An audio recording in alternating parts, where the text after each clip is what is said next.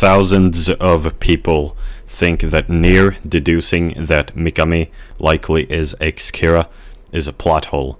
However, it is not a plot hole. Nier had good reason to suspect Mikami. If you pay attention, you see that Mikami says everything that Takada says after she became the new spokesman for Kira. Nier saw Takada say that people who did not live up to their full potential would be punished. 能力ある人間がその能力を社会貢献に生かさず無駄に生きることを許しません。怠け者は殺すってことか？嘘だろ？ He then saw Mikami say the same thing. これからの若者は持てる力を余すことなく生かし社会貢献することが何よりも寛容かと思います。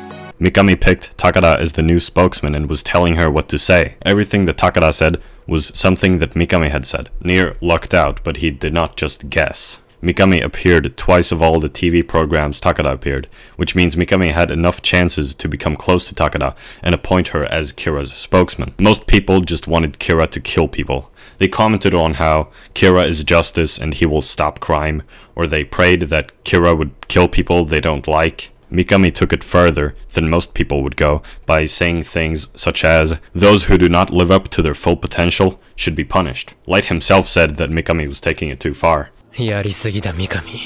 いや、まだ早すぎる。やはりどうしてもミカミとコンタクト。